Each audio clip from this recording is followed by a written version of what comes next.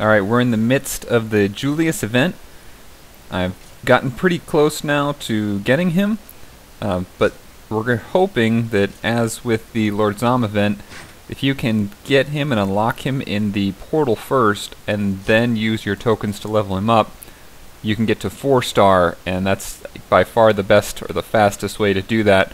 So I'm going to try for it again here. I went ahead and got one of the gem packages, partially for the purpose of rolling for him, but also in an effort to get to VIP level 3. And I talked about that in a video that was just put out recently. The biggest bonus is that you get that 50% increase on experience from experience pots, so that's a nice big jump there. Costs about $25 to get to that point, get to that VIP 3 level. So let's go ahead and go into the portals and keep the fingers crossed. Again, we're doing heroic summons. I'm going to try to do this times 10 with for 2,700 gems here. So it says one guaranteed hero. I've only got one hero left that can come out of this. But we found out before that they can actually just give you lots of tokens for other heroes. So hopefully he's got a higher drop rate right now and we'll be able to unlock him. If not, it'd be great to get some stuff for Masuta Kira if I can unlock, or IGOROK. I'm only one token away from getting to the 4-star level, so that'd be great. I've got some other things that would be nice to get a hold of, but by far looking for that unlock of Julius right now. Alright, so let's go for it.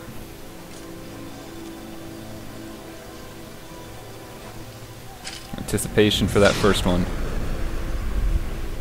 Alright, starting off with a gold chest. A couple more to get another token here, and I was looking for this one. I think that's a Crypt Evo, and looking for that for a couple different people. So that's nice. Another gold chest. Another token for Julius here, and I think this is Earth Sisters. I'm assuming it could be a different one, but that's nice to get there too. Another gold chest, another token for Julius, and it looks like we've got enough for the upgrade for Archangel Emily, so we've probably got some additional tokens for her coming up here in the end. We talked about this in another hero roll video, but when you do 10 at once, they sum them all up, so you'll be able to see what you get for that. So we probably get a couple of those big unlocks for Emily there. Nice. Okay, so we got the 5 for IGOROK. That's going to be putting us over to 4-star, so very nice there. Another one for Julius. Get the purple chest. Another one for Julius. And we got Sifu here. And the gold chest. More for Julius. More for Sifu. There's our Archangel Emily tokens. So technically that fulfills the requirement to have a guaranteed hero. But it's nice to have her at the 3-star level now. Julius, so that's what we were looking for. Awesome. I was worried it wouldn't work out for us, but very nice. I've really been pleased with the luck on this game. I feel like they've done a good job. If you put a little bit in, there's some nice things. So that's great. That means, you know, last event we got Lord Zom unlocked during the event and then to the 4-star level. Now we've got Julius unlocked, and any of those future tokens are going to go towards getting him to that 4-star, which we'll definitely get by the end of this event. I was a little worried when I saw that 85 out of 100 keep coming up. I thought that might mean that I wasn't going to get him unlocked, but this is very nice. Very excited to have him. I can start playing with him and get a video out before too long. I've kind of been holding off on the video heroes, or the videos for the other heroes I unlocked recently, so I can try to put them out in a batch. Let's see what else we get here. So still working on that. We've got 85 left here. I'll have him to 4-star probably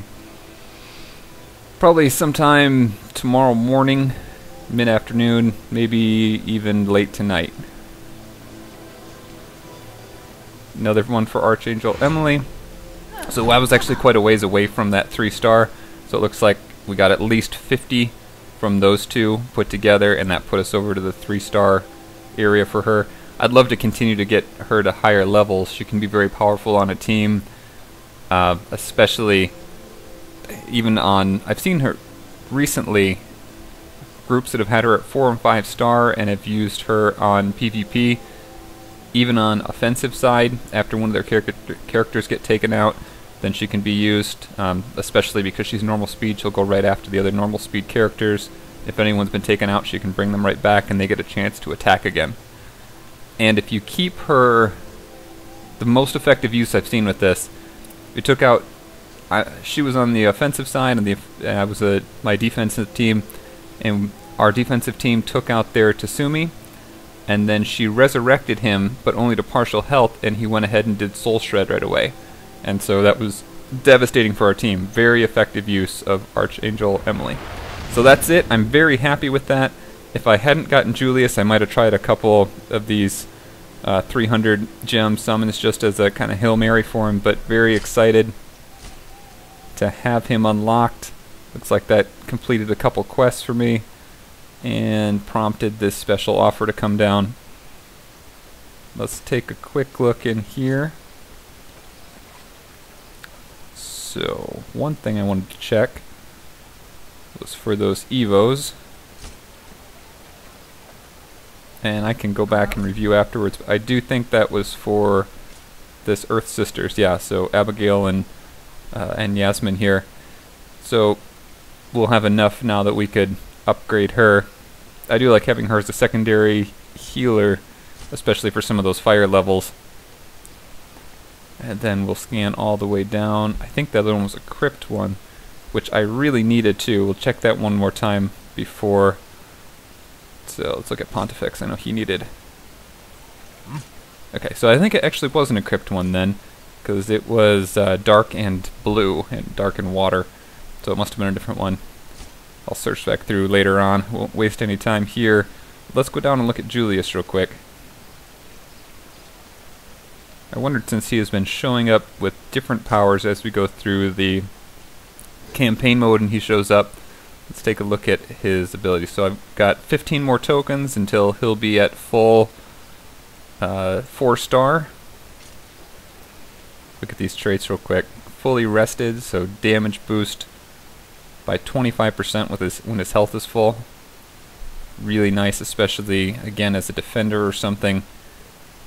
If other groups come in with all normal, he can do a lot of damage right away. A big boost in crit and attack for all beast allies. And we've currently got Day of the Beast going on right now, so that's just a temporary boost that he has. We'll go through this in more depth later on, but Barrel Toss. I didn't realize there was a buff to the team's crit rate, so that's nice. I knew it was a ranged physical attack on all enemies. And here, a chance for a random debuff. I thought that it was uniformly days. Maybe they changed it, but I was noticing this random debuff when battling him on the campaign. So I wondered if that was different. So we need a couple more subterranean evos for him. Let's see what he gets next. I experienced the astounding pounding when someone had him on defending team, and it did just a crazy amount of damage. It doesn't, starting off here with 223, that doesn't seem, I've seen some that started out a little bit higher, but I guess they may have been at a higher level while I was looking at them. Boosted damage versus taunting enemies, always very helpful to break through that. And then this Pack Rampage, which I'm sure goes well with Pack Leader. It's another one that boosts beast allies. So, great character to have. Very excited to have him unlocked now and be able to get him to that 4-star level.